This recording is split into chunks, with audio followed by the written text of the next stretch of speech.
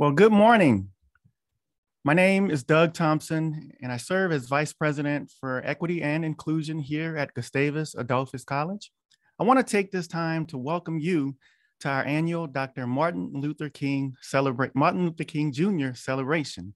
On behalf of our President, Rebecca Bergman, our Board of Trustees, faculty, staff, alumni, and most important, our current students, welcome. It is indeed a tremendous honor and privilege for us to be here together as a community and participate in this momentous occasion. Dr. King often talked about the beloved community. He said, our goal is to create a beloved community, and this will require a qualitative change in our souls as well as a quantitative change in our lives. Dr. King's work and words continue to serve as examples of solidarity, strength, compassion, along with his commitment to equality, justice, peace, and inclusion. The critical work of diversity, equity, and inclusion is a perpetual work in progress that will take all of us as a community, a beloved community. Today, as we celebrate the legacy of Dr. King, who devoted himself to service, we encourage you to listen, to learn, and to participate with a renewed sense of purpose. Now, we are so excited to have with us today Dr. Carolyn Roberts. Dr. Roberts is an assistant professor at Yale University. She holds joint appointments in the departments of history, history of science and medicine, and African American studies. She is an award-winning educator who teaches courses in the history of race, science, and medicine from the 16th to the 21st centuries. Dr. Roberts will be presenting a talk entitled Historical Roots of Racism and Colonialism in Science and Medicine. There will not be time for questions at the end of this talk. However, this afternoon, there will be time for students and another time for faculty and staff to meet with Dr. Roberts. Welcome, Dr. Roberts. We are so glad to have you here. Thank you so much. It is wonderful to be here with you and on Martin Luther King Jr. Day, which is such an important day for us to remember. I'm really excited to think with you about science and medicine and colonialism and racism. These are difficult kinds of topics, but I hope that you'll see that they are well worth our time, our effort, and our energy. So this is our outline for today. We will begin by thinking about the mutual influencing between science and society as a kind of overarching framework for our talk. Then we will turn to colonialism in science, then racism and medicine, which is going to take us all the way into the present. And then we will turn to what you can do now that you have this information. The mutual influencing between science and society.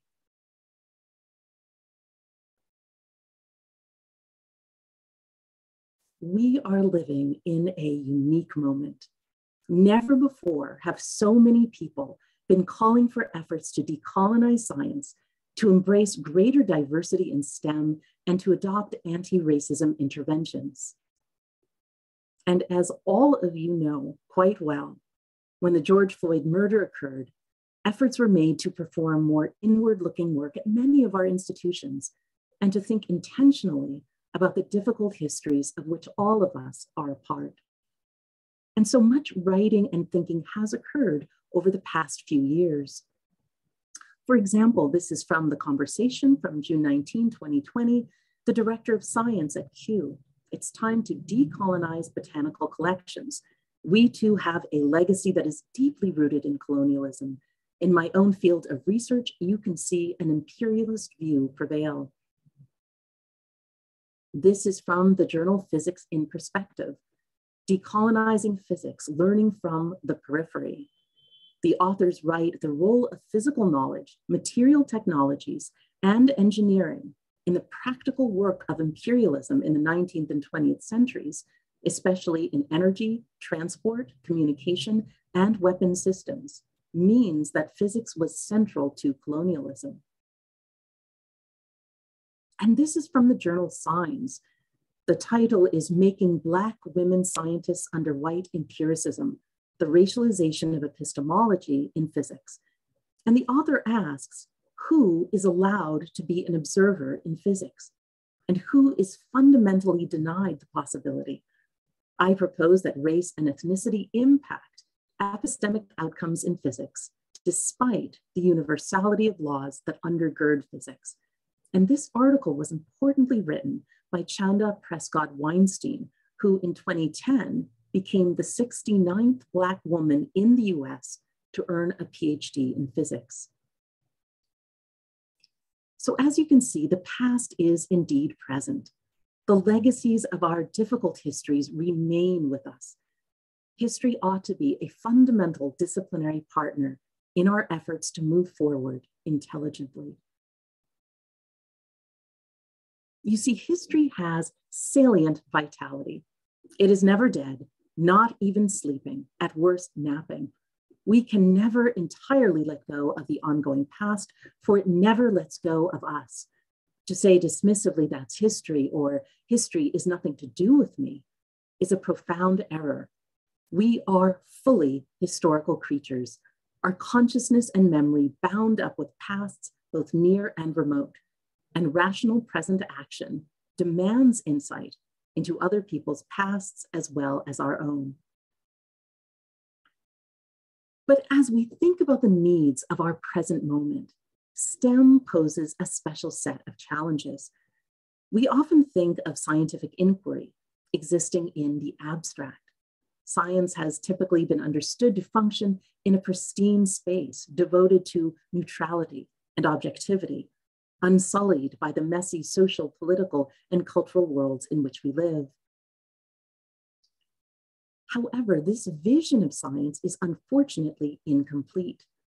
The idea of science being unsullied by the messy social, political, and cultural worlds in which we live, in fact, obscures some of the fundamental realities of the history of modern science that we will be discussing today.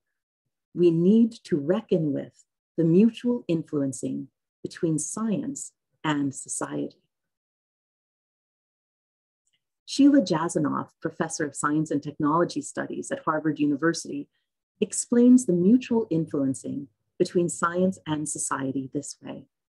Scientific knowledge in particular is not a transcendent mirror of reality. It both embeds and is embedded in social practices, identities, norms, conventions, discourses, instruments, and institutions. In short, in all the building blocks of what we term the social.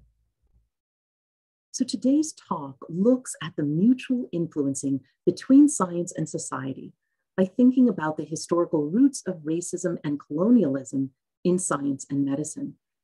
This history matters. It matters because we need to know the traditions, ideologies, beliefs, and practices that have shaped our fields. They are still shaping us, whether we realize it or not. So let's turn now to colonial science. What comes to mind when you think of the origins of modern Western science? If you go back in the recesses of your mind, you might recall something called the scientific revolution. This is often named as the beginnings of modern Western science. And we often date the scientific revolution from 1543 to 1687. We begin with Copernicus and heliocentrism in 1543, and we end with Newton in 1687. In traditional accounts of the scientific revolution, some of the things you would learn about would be Newton's laws of motion and universal gravitation, Galileo's telescope, his discovery of craters on the moon, William Harvey's discovery of the circulation of the blood, Descartes' developments in analytical geometry, as well as his dualistic mind-body formulation, I think, therefore I am, cogito ergo sum. Astronomy, physics, mathematics, chemistry, medicine, and more leapt ahead. These are the great men and their great discoveries. This traditional telling helps us imagine the origins of modern Western science as a pristine search for universal knowledge. It is, in this telling, unsullied by the messy social, political, and cultural worlds in which we live. It's the scientist and their discrete discoveries that matter. And so, as I frequently say to my students, figure out what is missing. What is absent? What am I not seeing? There are always absences, and some of those absences will change the fabric of the whole. We are, in fact, missing an important part of the story. One of the most significant and world-altering sciences of this age is absent from the traditional account, and that is navigational science. By 1543, navigational science in the hands of Portuguese and Spanish cosmographers had quite literally redrawn the map of the Earth. European circumnavigation had become possible. This spurred advances in geography, chemistry, botany, astronomy, and cosmography. But this new science became indispensable to colonial conquest, slavery, and slave trading. So if we were to include navigational science in the origins of modern Western science, we would see quite clearly the mutual influencing between science and society, which occurred from the very start. And it also brought devastating consequences that we ought to pause and remember. By the time we get to 1543, the colonization of parts of India had begun. When Goa was taken over by the Portuguese in 1510 from its Muslim rulers, over 6,000 Muslim children, women, and men were killed, and their mosques were set on fire. By 1567, mass baptisms to Catholicism had occurred. 300 Hindu temples were destroyed. Hindus were prohibited from practicing most of their rituals. The Inquisition had begun arresting, imprisoning, and torturing Hindus, Muslims, and Jews. The Goa Inquisition lasted from 1560 to 1812, and Goans are still asking the Vatican to apologize.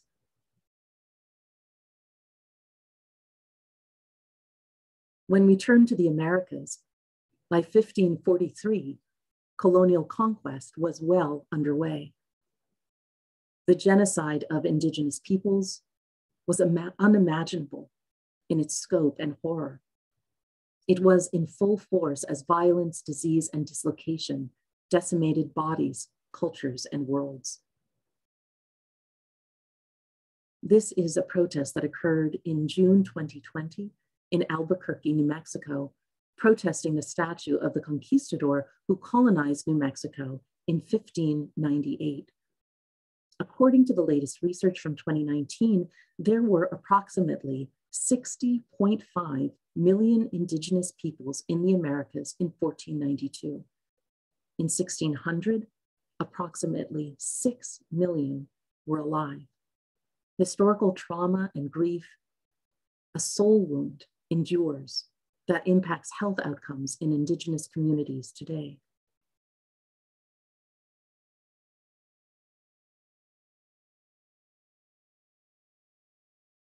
By the time we get to 1543, European slave trading in Africa had already been going on for over 100 years. The transatlantic slave trade began in 1441 with the Portuguese. It lasted for 426 years. The Atlantic slave trade was the largest forced oceanic migration in human history. Over 12 million African children, women, and men were captured, chained, and put on board slave ships, where they were beaten, raped, and medically abused. By the end of the scientific revolution in 1687, most of Western Europe was involved in this human trafficking operation. Switzerland, Sweden, Norway, Britain, France, the Netherlands, Germany, Denmark, Spain would all be involved in this global trade in human flesh. It is important to pause and never lose sight of the human costs of science, of colonial conquest and slavery, which continue to have such strong legacies today.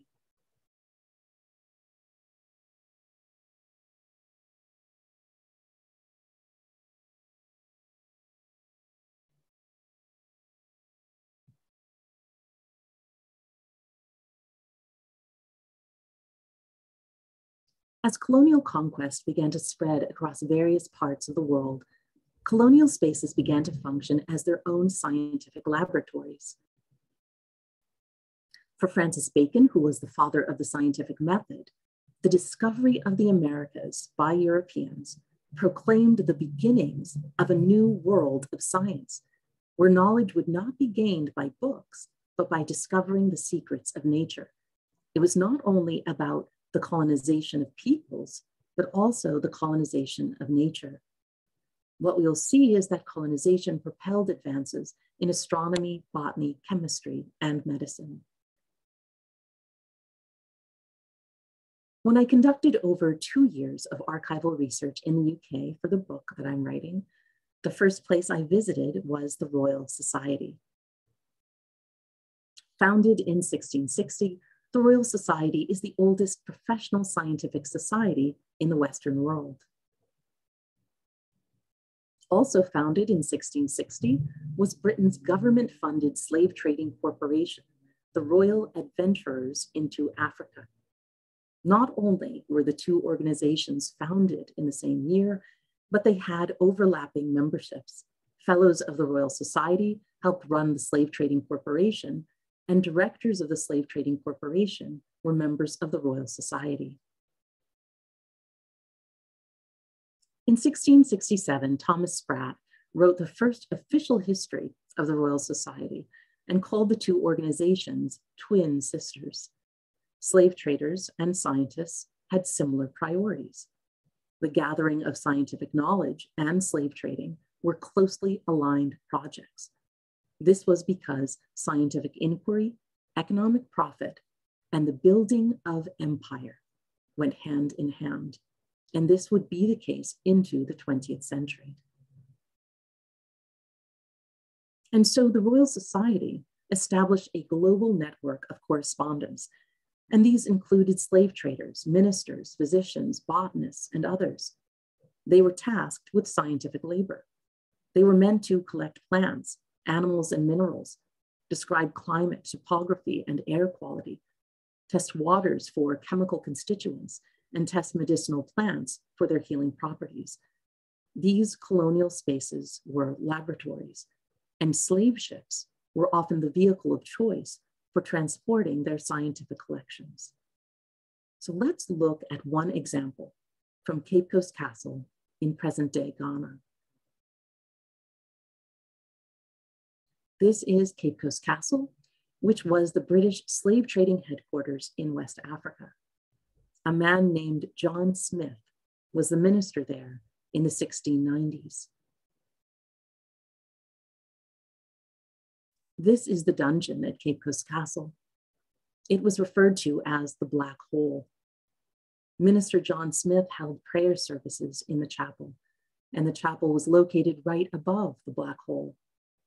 In these incarceration units, African people were kept naked. They were kept in darkness on the dank floor. They were fed out of troughs with vermin nipping at their ankles. They suffocated under the stench of urine and feces.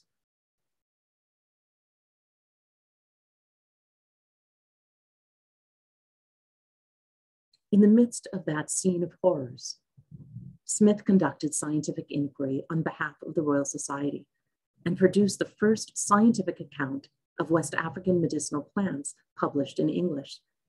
Smith became an active student of West African plant-based medical knowledge. He learned cures for stomach aches, headaches, wound care, smallpox, worms, venereal disease, toothaches, dysentery, scurvy, and hemorrhaging. These were among the lengthy list of cures Smith discovered from African people. He sent plant specimens back to London with detailed instructions on how the plants were used in healing. Learning new medicinal knowledge was crucial for European health in the tropics, but drugs could also be incredibly profitable. And this was very much the case in the Spanish Americas. Bark from the cinchona tree was the world's first anti-malarial. The bark contained quinine. The tree is located deep in the Andes, and the Spanish Jesuits claim to have discovered it. In fact, the Jesuits learned about the healing properties of cinchona from indigenous people in modern-day Peru. Spain claimed a monopoly on the plant, and it was widely used across the globe between the 17th and 19th centuries. Chemistry also developed in the context of slavery. Jamaica was Britain's most profitable slave colony during the 18th century, and Thomas Dance was a Scottish physician who worked with the enslavers. He carried out a series of chemical analyses on various mineral springs across the island. And through these chemical inquiries, he was able to test and catalog the curative properties in the water. Mineral springs became widely used medicinally, not only in the Caribbean, but in Europe as well. Jean Richet, a French astronomer, conducted famous astronomical observations from French Guiana, a slave colony in the Caribbean. Richet investigated atmospheric refraction near the equator. He measured the parallax of Mars, which led to the first reasonably accurate calculation of the dimensions of the solar system. And he provided data that allowed Newton to prove that the Earth was not a sphere. The roots of GlaxoSmithKline are also embedded in slavery. On the GlaxoSmithKline website, they make reference to Ploughport Pharmacy. From Ploughport's records, we know that they made the bulk of their money by supplying drugs to slave plantations in the Caribbean. The drug manufacturing operation they developed gained an impressive reputation for producing high-quality pharmaceuticals during the 18th century. But we must ask the question, what else are we missing from this story? We are missing the African and indigenous practitioners whose medical and botanical knowledge was extracted by Europeans for the benefit of modern Western science. And I will share now some examples from my own research. In my research, the gardens at Cape Coast Castle during the era of the slave trade contained a plant called velvet tamarind. It was growing there as an important medicinal. The inhabitants soaked the pulp of the fruit in water, and the resulting beverage was then consumed by fever patients with positive results. Researchers today have confirmed the analgesic, antimicrobial, and antibacterial and antimalarial qualities of velvet tamarind, which includes its ability to inhibit the growth of the Plasmodium falciparum parasite, which causes malaria. African basil was another fever remedy in use on the Gold Coast during this period. Africans boiled the leaves to create a decoction that was not only drunk, but was used in a steam bath 4 times a day. In chemical screenings, we know that the essential oils in the leaves contain significant antimalarial properties. Researchers today also confirm that a steam bath is particularly effective for obtaining the antimalarial benefits. There is so much documentary evidence in the archives about the excellence of African and African-descended medical and botanical knowledge. And this is just one example from a Dutchman named Willem Bosom, who was stationed on the Gold Coast. He wrote in 1705, "The green herbs, the principal remedy in use amongst the Negroes, are of such wonderful efficacy that 'tis much to be deplored that no European physicians has yet applied himself to the discovery of their nature and virtue. For I don't only imagine, but firmly believe that they would prove more successful in the practice of physic or medicine than the European preparations." But we don't tend to think about enslaved Africans as botanists, scientists, and doctors. Cultural geographer Judith Carney writes, "One legacy of the Atlantic slave trade is the lingering failure to consider its victims as deliberate botanical agents. Plantation reliance upon forced migration of enslaved Africans delivered a steady infusion of African plant knowledge in the region."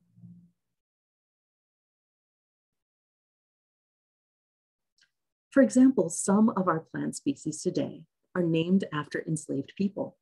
Majo bitters is named after Majo, an enslaved healer in Jamaica.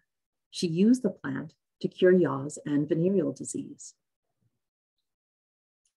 Bitter root, or Quassia amara, is named after Quassi, an enslaved man in Suriname who effectively used it as a fever remedy, stomach tonic, and restorative.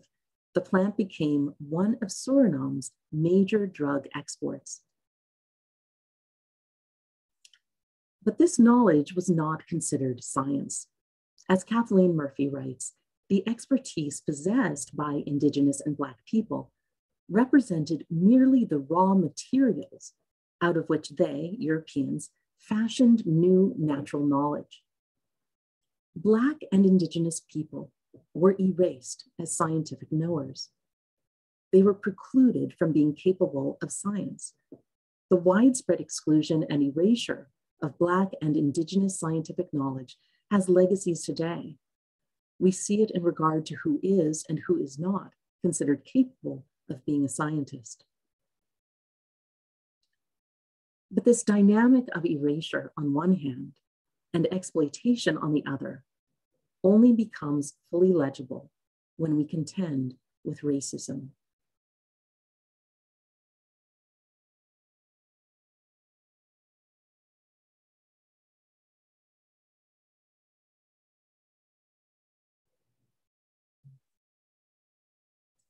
Racism and medicine.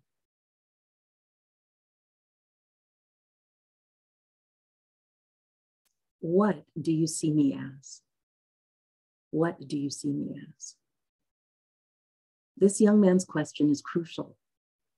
And to begin answering it, we will go back to the 15th century, meaning to the 1400s.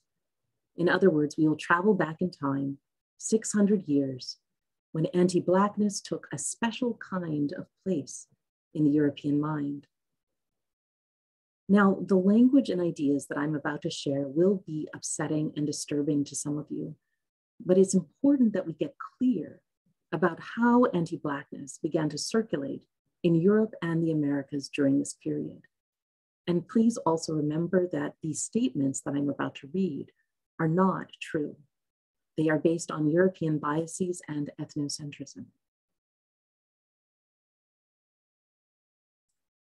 This is a quote from one of the earliest Portuguese chroniclers of Africa. The author wrote, "They lived like beasts without any custom of reasonable beings. They had no understanding of good, but only knew how to live in a bestial sloth." Such ideas would continue. According to Richard Ligon in 1673, African women resembled animals. He wrote, "Their breasts hang down below their navels, so that when they stoop at their common work of weeding, they hang almost to the ground, that at a distance, you would think that they had 6 legs. African women not only looked like animals, but they also gave birth like animals without pain." One of the doctors that I study in the slave trade wrote a widely circulated text that included this description of African people. "Their natural temper is barbarously cruel, selfish, and deceitful.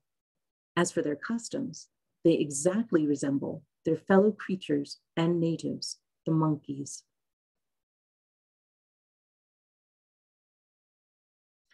Jamaican slaveholder Edward Long wrote, "Orangutans have the same intellectual faculties to many of the Negro race. The amorous intercourse between them may be frequent."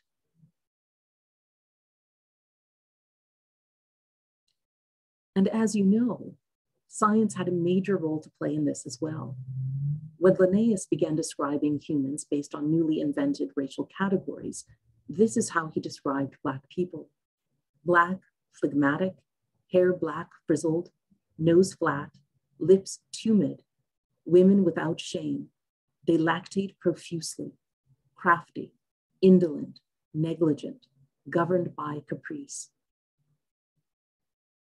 And this is how he categorized white people: white, sanguine, muscular, eyes blue, gentle, inventive, governed by laws. What is particularly helpful for us to notice is that you can see how scientific understandings of human difference were laced with European notions of culture, behavior, political structures, and ideals of beauty. This is the mutual influencing between science and society. It is nowhere more vivid than when it comes to biological fictions concerning racial difference. Given that anti-Blackness had been operative for hundreds of years in the European mind, long before the founding of the US as an independent republic, it should not be terribly surprising that these ideas appear in the language of our founding fathers. In 1785, Thomas Jefferson famously wrote, "Their griefs are transient." In other words, Black people feel less emotional pain than white people, but they also feel less physical pain. Dr. Benjamin Rush, another founding father who was the first professor of chemistry in the US, and he also published the first psychiatric textbook in the US, wrote the following in 1799. He believed Black skin was a form of leprosy, and he wrote that it caused morbid insensibility in the nerves, meaning that Black people were less sensitive to physical pain than white people. One of the individuals that Dr. Rush quotes in his writings on leprosy is Dr. Benjamin Moseley. Dr. Moseley writes, "They are void of sensibility to a surprising degree. They sleep sound in every disease, nor does any mental disturbance ever keep them awake. They bear surgical operations much better than white people, and what would be a cause of insupportable pain to a white man, a Negro would almost disregard." So as you can see, the idea that Black people don't feel the same level of physical or emotional pain as white people has a long history. Race was becoming a biological fact.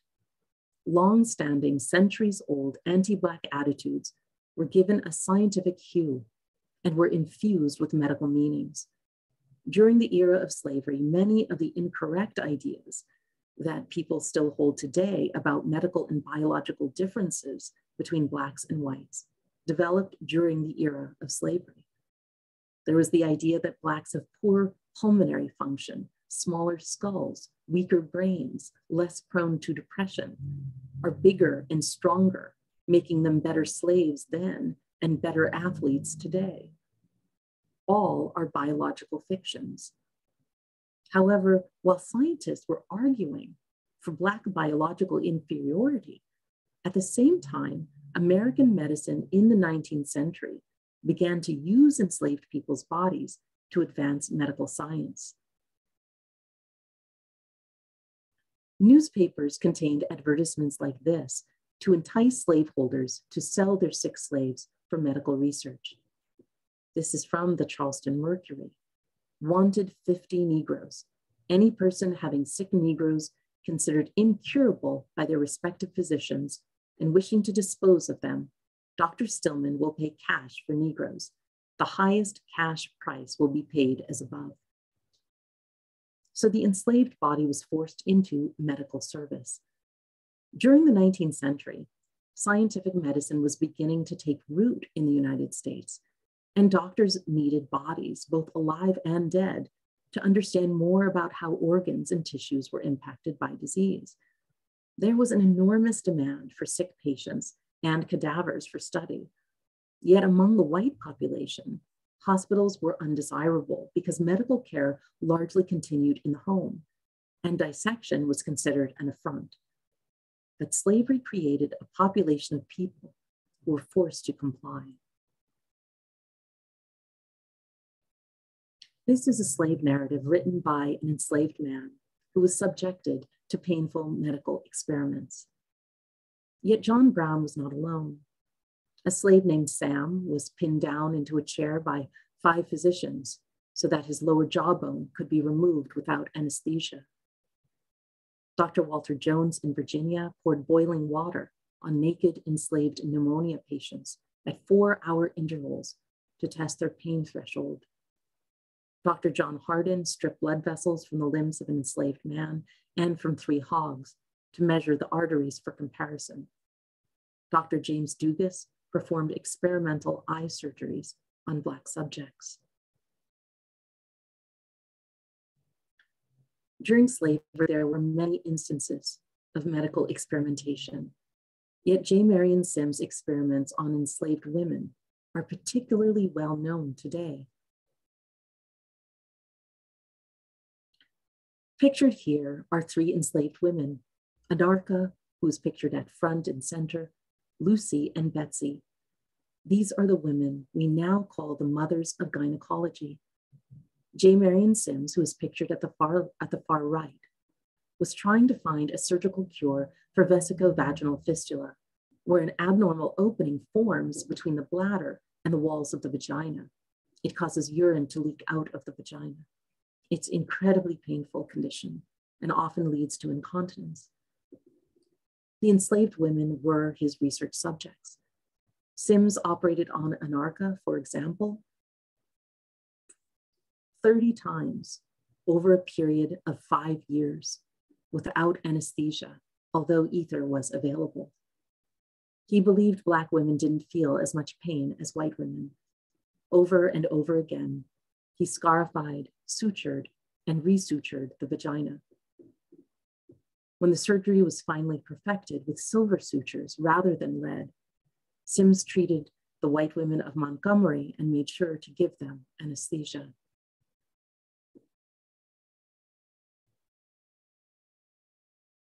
Sims remains a part of our lives today. His vaginal speculum is still used during gynecological exams.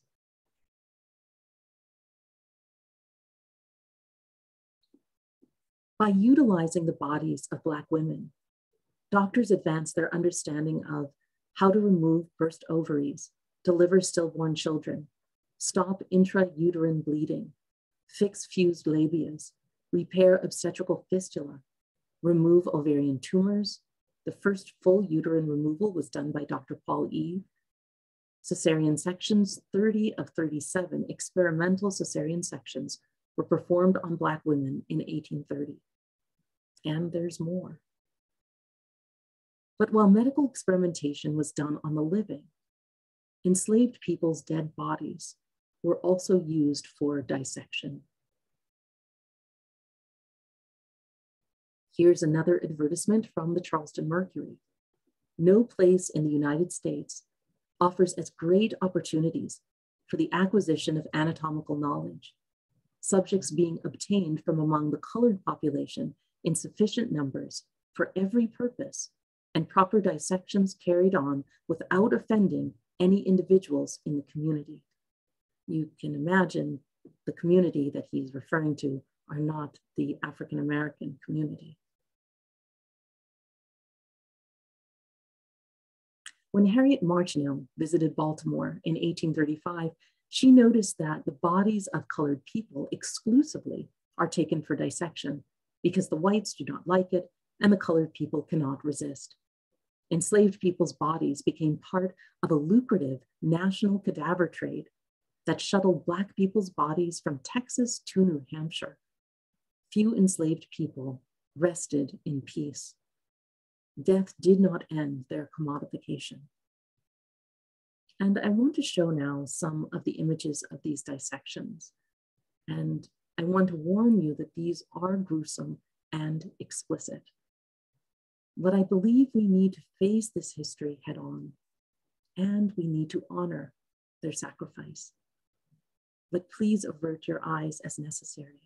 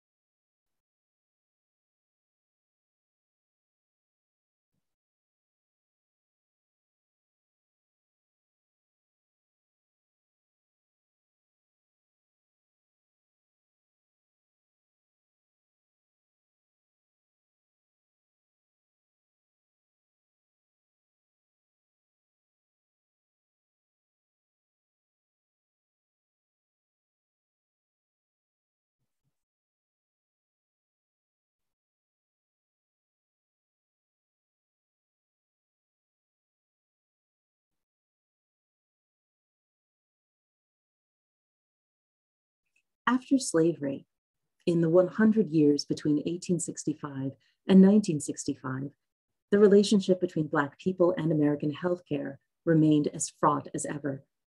Black people went from being considered valuable human commodities to being a problem that needed to be controlled and brutalized to be kept in their place. Through the 1960s, segregation infected all aspects of the US healthcare system, whether by law or by custom, throughout the country. Deaths occurred because Black people couldn't get to a hospital or doctor willing to treat them. When they were allowed into white hospitals, African Americans were put into waiting rooms that were little more than broom closets with a few chairs. Hospital wards for African Americans were often in dingy basements and back rooms. My late father-in-law, who served in World War II, practiced medicine in Cleveland, and he saw all of his patients at their homes. He was an African American doctor. And these patients, they wouldn't go to the hospital because they were treated terribly. You only went to the hospital if you wanted to die. Because of poverty and segregation, the majority of Black people had to live in deplorable conditions, and it compromised their health. In the early 20th century in Atlanta, African Americans crowded into one-room dwellings with their homes sometimes facing directly into outhouses. Their homes were located in alleyways. They received no city services, no pavement, no sewage. Whenever it rained, the alleyways were filled with mud and garbage. Sewage from the white sections of the town flowed into the city's poorest Black neighborhoods. The waste collected in pools and streams in their backyards and streets. The city's clean water supply was largely inaccessible to Black people. They drank well water that was often contaminated with feces. As they succumbed to diseases like tuberculosis, doctors attributed their high mortality rate to the fact that they were Black and biologically inferior, not that they were living in deadly conditions, not that they didn't have access to healthcare. Their race was the culprit, not the social conditions under which they were forced to live. One doctor wrote, "They had smaller brains, so they succumbed to all diseases, unlike whites who are endowed with a better developed brain structure." So rather than showing Black people sympathy or compassion, they were treated with disgust, considered carriers of contagion, people that many hoped would simply die off. Black people knew they could only rely on each other. Groups of Black women mobilized public health campaigns in Black communities across the country. Groups like the National Association of Colored Women, which was the first national Black organization in the US, had a Department of Health and Hygiene. Their local chapters, such as this one from Newport, Rhode Island, integrated health education and healthcare into their activities. The first half of the 20th century also brought us an increasing number of Black healthcare professionals. They founded Black hospitals and Black medical schools. However, they were barred from joining the American Medical Association, so they founded organizations like the National Medical Association, which is still thriving today.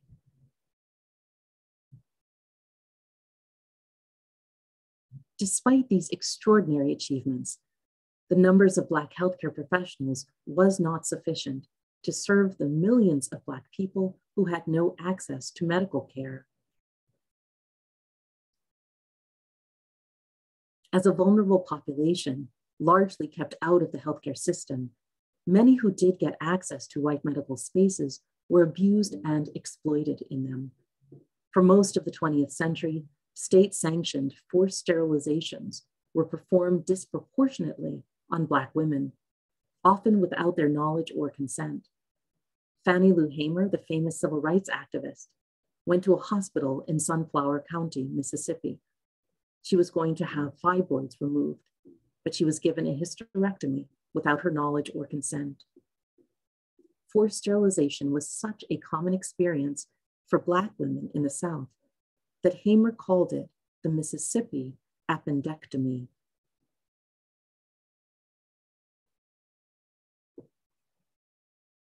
And the famous Tuskegee syphilis experiment. This occurred between 1932 and 1972.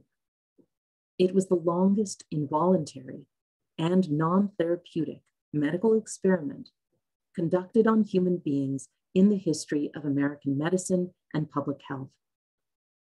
The US government performed this experiment on Black men in Macon County, Alabama. The men thought they were getting free medical care to treat syphilis. This was the lie they were told. The study was actually designed to observe untreated syphilis in Black men. The people running the experiment, the US government, they pretended to give the men medicine. It was little more than sugar pills and vitamin water. They withheld life-saving medicines so they could observe how the disease killed Black people. Purposefully withholding life-saving medicine from men as they slowly died from syphilis or from its complications is absolutely shocking. And the next slide contains disturbing images, so please avert your eyes as necessary. Syphilis kills you slowly and often with excruciating pain. We know that some of the men went blind, some went insane, some became paralyzed, some suffered complications from cardiovascular disease, some became horribly disfigured.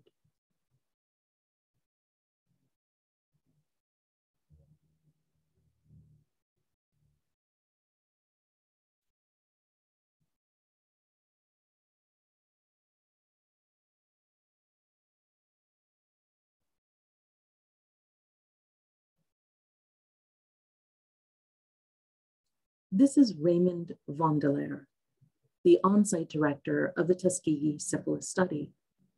He later became director of the CDC.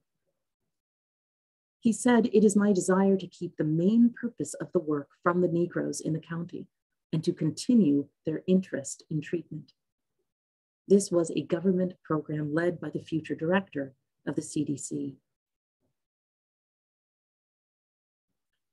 As Gretchen Craig Turner writes, racism in the United States has roots that extend deep into the history of medical research. But the 1960s would come. The Medical Committee on Human Rights was the medical arm of the civil rights movement. Hospitals would eventually desegregate during the late 1960s. This means, however, that Black people have only had more equal access to healthcare over the past 50 years, at least in theory. Change has been slow. Inequities never went away. The majority of Black patients who are in their 70s today are currently experiencing the health effects of our earlier segregated healthcare system. This is a study from 2016. It's entitled "Jim Crow and Premature Mortality Among the US Black and White Population."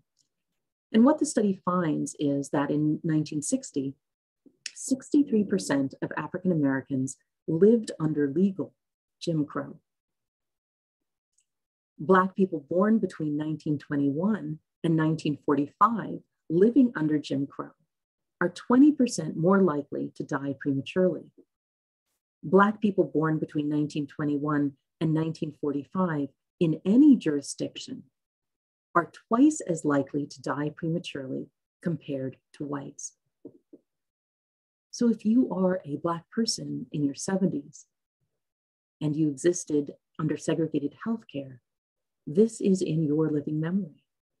And by extension, it is also in the living memory of all those who participated in this exclusionary, segregated healthcare system, whether by law or by custom. So given this history, it should not be entirely surprising that there is provider bias, and Black medical distrust. In the 50 years that Black people have been able to access a less segregated healthcare system, the results are truly troubling. As you can see, the relationship between Black people and American healthcare has always been broken.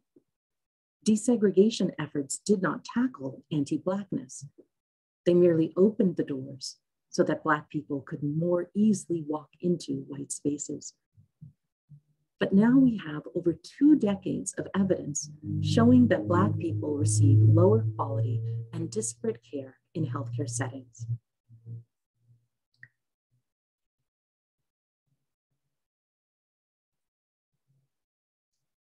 Provider bias really gained national attention in a national study that was conducted in 2002 called Unequal Treatment by the Institute of Medicine. They found that healthcare providers' diagnostic and treatment decisions, as well as their feelings about their patients, are influenced by patients' race or ethnicity. The key to understanding the evidence related to provider bias in healthcare are what we call differential treatment studies. These are studies that have been conducted where they standardize each patient in all aspects except race, controlling for confounding variables like insurance status, socioeconomic status, education, and medical condition. These are some of the results. For cardiac catheterization, women and Blacks less likely to be referred, with Black women being offered the lowest rates of cardiovascular procedures. For rectal cancer, Blacks are more likely to receive a permanent colostomy after surgery. For coronary artery surgery, Blacks are less likely to be recommended. In intensive care unit, Blacks have less time with physicians. For lung cancer, Blacks are 12.7% less likely to receive early stage curative surgery. For prostate cancer, Blacks are twice as likely to undergo removal of testicles. For pneumonia, Blacks are less likely to have blood cultures taken during the first 2 days of hospitalization. For appendicitis, Black children are less likely to receive adequate pain medication. For long bone fractures, Blacks are less likely to receive adequate pain medication. For diabetes, Blacks are more likely to have a limb amputated. For heart transplants, Blacks are less likely to be referred for a transplant and more likely to be prescribed ventricular assist devices. Some of this research began to make national news. Racial disparities seen in how doctors treat pain, even among children. Some medical students still think Black patients feel less pain than whites. And then the news cycle started to report more frequently about the crisis of Black maternal mortality. Black women are 3 to 4 times more likely to die during or after delivery than white women. Black women's pain is not listened to. We know that healthcare providers believe Black women exaggerate our symptoms. We are written off or not taken seriously, and death has occurred as a result. And it doesn't matter if you are rich or poor, living in an under-resourced neighborhood or in a mansion. There are many women who have experienced this. For example, this happened to Serena Williams. This also happened to LaShonda Hazard. In January of 2019, LaShonda, a healthy 27-year-old pregnant Black woman, went to a hospital in Providence, Rhode Island.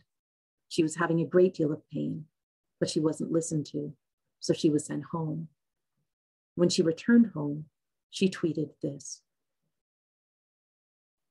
"I've been having excruciating stomach pain, cramps, and they're not doing anything about it.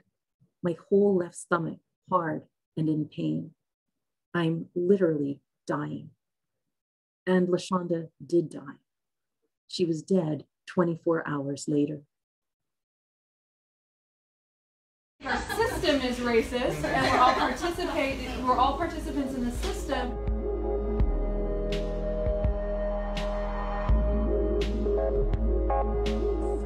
I had a black woman come in with back pain who every time she coughed, she would get chest pain. And she was just there with back pain. She would cough, she's like, oh, my chest, my chest.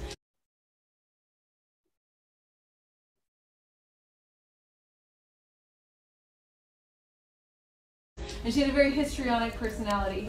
And so all the providers were inclined to just be like, oh, okay, let's just give her some cough medicine, give her some cough medicine. So one day I was like, let me put an EKG on you, because I think the New England Journal study just came out that black women have the worst health outcomes with heart attacks because they're not listened to. So I'm like, okay, let me just try this. So I put an EKG on her, and every time she coughed, she had ST elevations. She was having a heart attack.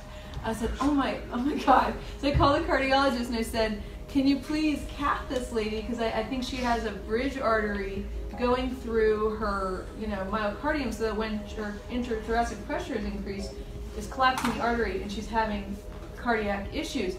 And he said, well, send her to my outpatient clinic. I said, this woman will never show up to your outpatient clinic. I know this woman, I've known her for 5 years, she will never show up. She's here in the hospital, she's gonna be here for a couple days with back pain, let's just do a cath. And he refused to do the cath. And so finally I said, I don't want this woman to become a statistic that black women get worse medical care around heart attacks than everybody else because the medical institution doesn't listen to them. And he said, are you calling me a racist? And I said, well,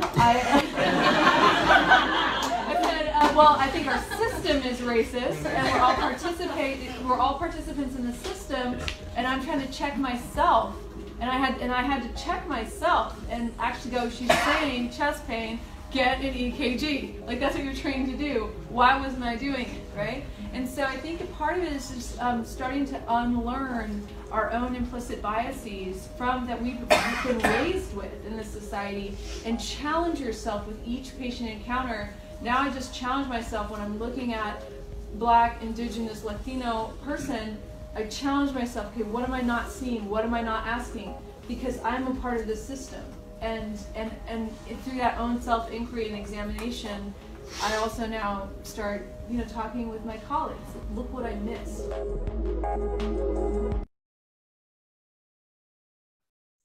Over 100 years ago, Dr. Oliver Wendell Holmes Sr. put it like this: the truth is that medicine, professedly founded on observations, is as sensitive to outside influences, political, religious, philosophical, imaginative, as the barometer to the change in atmospheric density.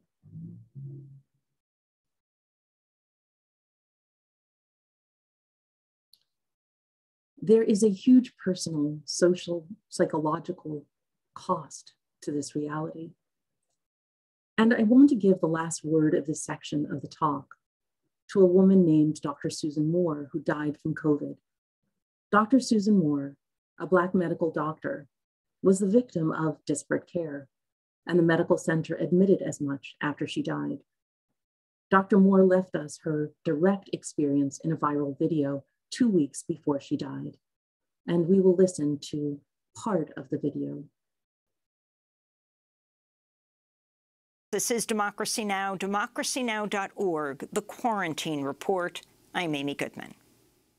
As the United States reports world record deaths and hospitalizations from COVID-19 in the final days of 2020, we look at how the pandemic that's ravaged the country this year has shown stark new light on racism in medical care.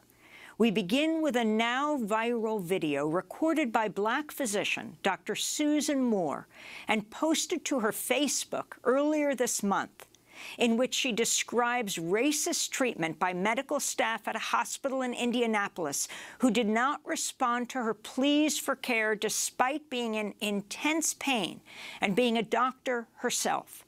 Dr. Moore says she had to beg to receive the antiviral drug remdesivir and pain medication, and accuses a doctor at Indiana University Health North Hospital of ignoring her pleas because she was Black. This is Dr. Susan Moore as she summoned the energy to speak from her hospital bed days before she would die. She had an oxygen tube in her nose. At that time, I'd only received 2 treatments. of the remdesivir. He said, you don't need it. You're not even short of breath. I said, yes, I am. Then he went on to say, you don't qualify. I must have, because I've gotten 2 treatments. And then he further stated, you should just go home right now.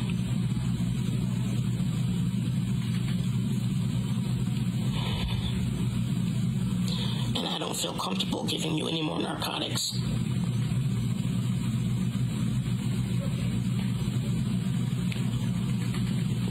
I was in so much pain from my neck. My neck hurt so bad.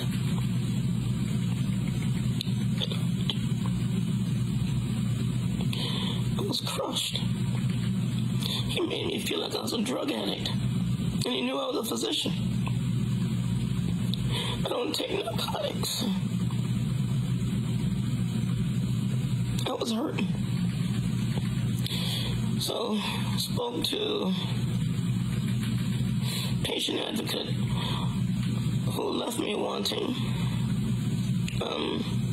There's not much I can do. So I started asking, send me to another hospital where they can treat me. And if they're not going to treat me here properly, send me to another hospital. Oh. Next thing I know, I'm getting a stat CT of my neck with and without contrast. The CT went down a little bit into my lungs, and you could see new pulmonary infiltrates, new lymphadenopathy all throughout my neck. And all of a sudden, yes, we'll treat your pain. You have to show proof that you have something wrong with you in order for you to get the medicine. I put forward and I maintain, if I was white, I wouldn't have to go through that. The other thing that white Dr. Bannock said was that if I stayed, that he would send me home Saturday at 10 p.m. in the dark. Who does that? On a weekend, who does that? This is how black people get killed. When you send them home and they don't know how to fight for themselves. I had to talk to somebody, maybe the media, somebody, to let people know how I'm being treated up in this place.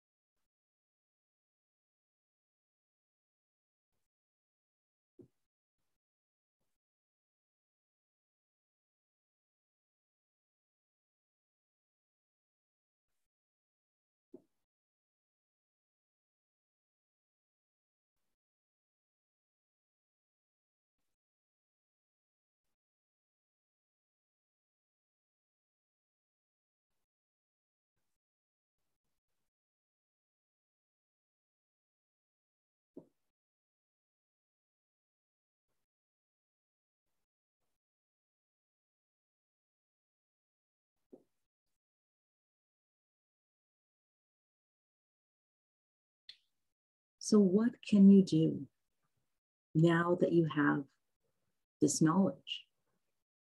Now that you've been on a journey that's taken you through 500 years, exploring a rather dark and disturbing history.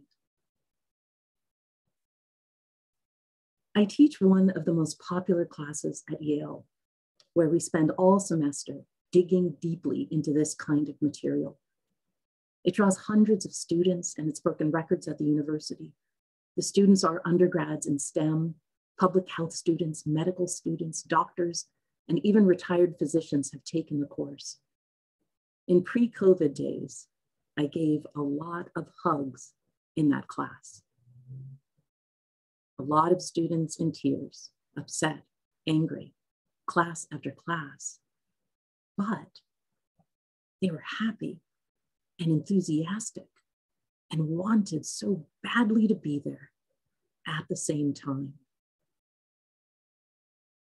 perhaps you can see just a bit of what they saw, which is that this history, despite its devastation, brings light.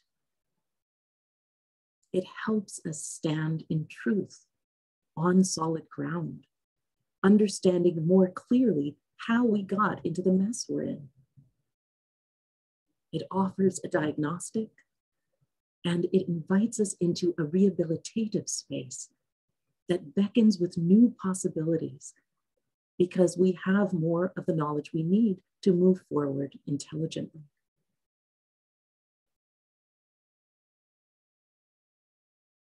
My first invitation to you is to break the silence.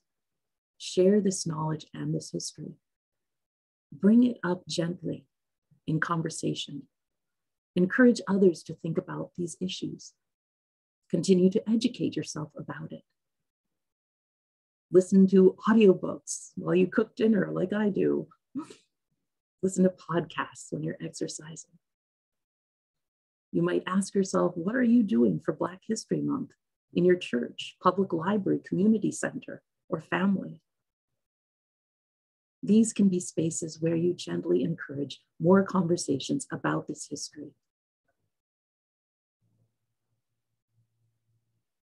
This invitation and recommendation to break the silence might sound small and insignificant, but it's actually big. Our country is still afraid to talk about its difficult histories. Heated battles are erupting all over the country. The anger that you see is in part fear. And yet I hope that you can see this history is devastating, but it is not something to fear. And it is not something that needs to create additional divisions among us. It is part of our collective human story. This history breeds grief. I had to give a talk at West Point, and I was thinking a lot about patriotism before giving that talk. And I reflected and thought, love of country does not mean papering over our imperfections and sweeping them under the rug, pretending they're not there. We can look ugliness in the face and use it to inspire deeper levels of action, of justice, of care and commitment to our nation. This is actual love. Love that is resilient in the face of the imperfect. Not love of a myth or a shadow, but flesh and blood reality. We need you to break the silence because the stakes are actually life and death. What we believe about one another leads to grave harm. We must find ways of speaking honestly and intelligently about our past. We need more people opening up conversations, removing the taboo, and changing the culture of silence by breaking the silence.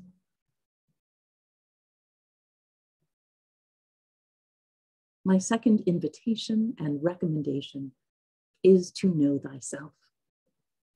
We bring ourselves to any action that we take, including much of what I'll be discussing in the afternoon sessions. Our own personal internal work must be an ongoing part of our strategy. For example, developing self-awareness, particularly through mindfulness practices, has been shown to minimize bias. Studies show that mindfulness appears to target prejudice indirectly by lessening our cognitive biases. Mindfulness is a practice that invites non-judgmental, compassionate presence toward the self and others. It fosters the ability to recognize our thought patterns, our emotional hooks, and improve our emotional regulation. For all of us who are invested in creating a more inclusive culture and a sense of belonging, means that we will at times have to deal with difficult, sensitive, charged topics that are fraught with vulnerability. We need the internal resources to keep us steady, compassionate, open, and generous. And as a mindfulness practitioner myself, I can attest to the rich values that can accrue to such practice. This is also what Rhonda McGee refers to as the inner work of racial justice. McGee writes, mindfulness is about having a regular daily commitment to a kind of practice that is about awakening and awareness in a very deep way. That is ongoing for one's life. Combating bias requires that we create spaciousness in ourselves to understand how we hold various forms of bias in our own brain, body, and experience. Mindfulness allows us to look within and see how we've been trained and conditioned. To know thyself is also one of the 5 competencies advocated by biologist Brian Dewsbury in his deep teaching model for the STEM classroom. It's part of his evidence-based teaching guide. For Dewsbury, self-awareness is essential to the inclusive STEM classroom because without knowledge of self, we are unaware of how we internalize various social norms that may no longer serve. Self-awareness helps us gain clarity about how our identities might impact our relationship with students and shape classroom and institutional culture. Dewsbury, who is a Black immigrant from the Caribbean, takes the implicit association test every semester. He sees it as a never-ending journey. My third invitation and recommendation is to always question how the category of race is being used. This is particularly relevant for those involved in or who hope to be involved in clinical medicine and research. Is race being used to describe social inequities or biological difference? After all, race has no biological foundation. However, doctors have been trained over these hundreds of years to see race. And as this July 2021 article explains, race continues to be misused as a proxy for genetic ancestry and ethnicity when it comes to medical diagnosis, treatment, and outcomes, often with harmful consequences. It's also clear from the genetic data that there are no clear boundaries in terms of genetic ancestry that correlate with what we call races in the US. For example, if you are of African descent and you had a C-section previously and you are now pregnant, the vaginal birth after cesarean calculator gives you a much lower chance of success with a vaginal birth. And this is because of its race-based algorithm. The doctor is more likely to recommend that you have a C-section. You are subjected to an unnecessary surgery, which puts you at risk for blood loss, infection, and a longer recovery period. Just last year, race was removed from the algorithm.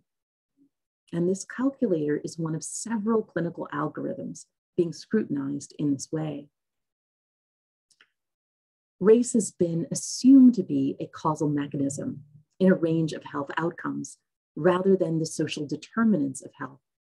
For example, Blacks are assumed to have lower pulmonary function because of their race, an idea that developed during slavery. It actually began with Thomas Jefferson.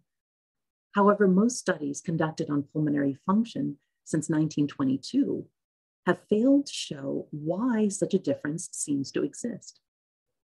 It's our habit to turn to race as an explanatory factor because we have always done so. What we do know is that if we considered social class, if we studied neighborhoods, people's zip codes, and social determinants, such as disproportionate exposure to toxic environments, we can arrive at a meaningful explanation of differences in pulmonary function, an explanation that gets at the conditions under which Black people have suffered, lived, and died. And so as you question and scrutinize how the category of race is being used, I would encourage you to consider instead approaching human health holistically. Nancy Krieger at Harvard School of Public Health writes, bodies tell stories about and cannot be studied divorced from the conditions of our existence. We, like any living organism, literally incorporate biologically the world in which we live, including our societal and ecological circumstances. What is the story that my body is telling? The story will, in fact, include race, not as biology, but as a social reality, as a force that curtails, constrains, and chokes the lives of so many. So those are the three invitations that I leave you with. Break the silence, know thyself, always question the category of race. Thank you all so much for being part of this journey today. Thank you for your attention and your interest, and I look forward to seeing you in the afternoon sessions. Thank you. Thank you so much, Dr. Roberts, for that powerful presentation.